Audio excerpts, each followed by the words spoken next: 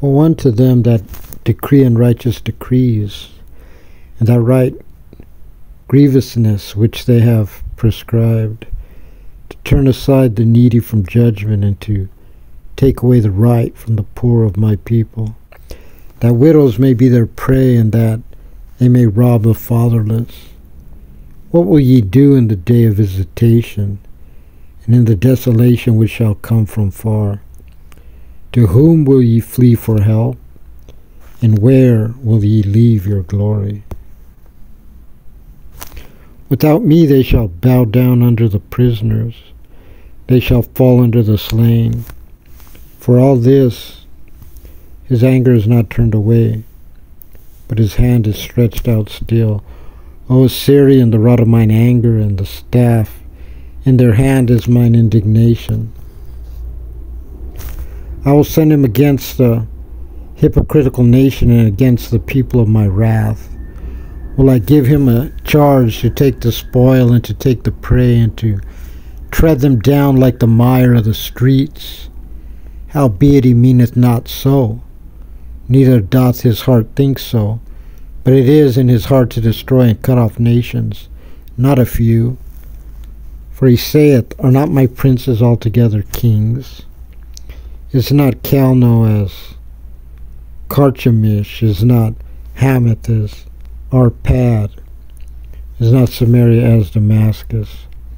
Is my hand hath found the kingdoms of the idols, and whose graven images did excel them, of Jerusalem and of Samaria? Shall I not, as I have done unto Samaria and her idols, so do to Jerusalem and her idols?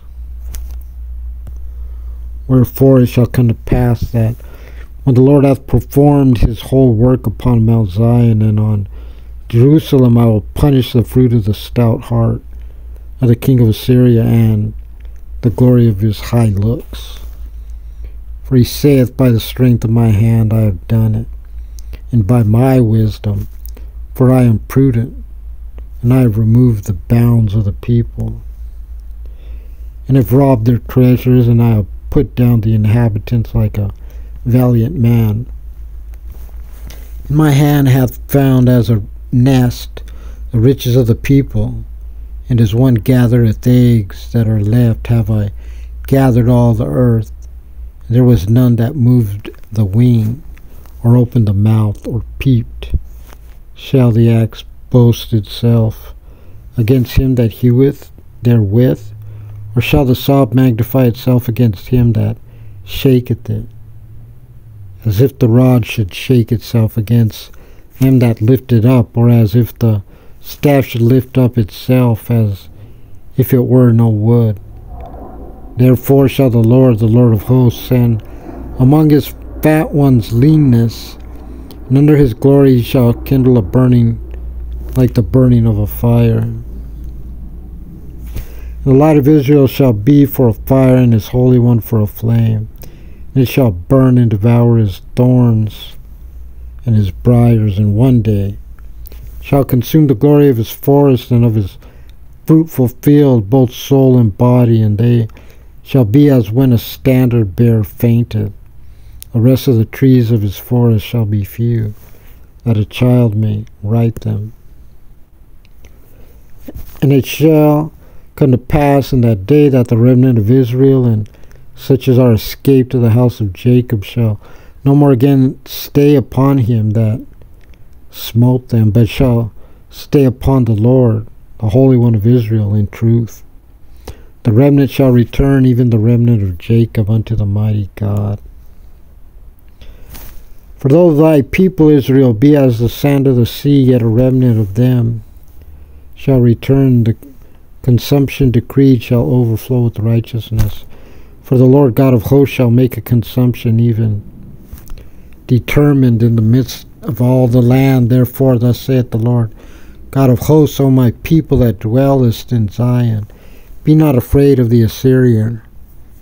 He shall smite thee with the rod, and shall lift up his staff against thee, after the manner of Egypt. For yet a little while, and the indignation shall cease in mine anger and their destruction. And the Lord of hosts shall stir up a scourge for him, according to the slaughter of Midian at the rock of Oreb. And as his rod was upon the sea, so shall he lift it up, after the manner of Egypt. And it shall come to pass in that day, that his burden shall be taken away from off thy shoulder, and his yoke from off thy neck, and the yoke shall be destroyed because of the anointing. He is come to heweth, he is passed to Migron, and Michmash he hath laid up his carriages.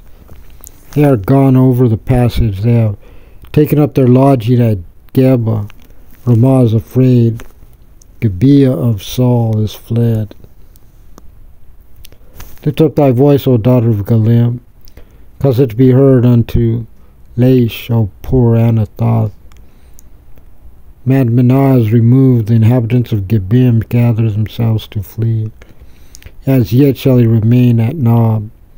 That day he shall shake his hand against the mount of the daughter of Zion, the hill of Jerusalem. Behold, the Lord of hosts, shall lop the bow with terror, and the high ones of stature shall be hewn down, and the haughty shall be humbled.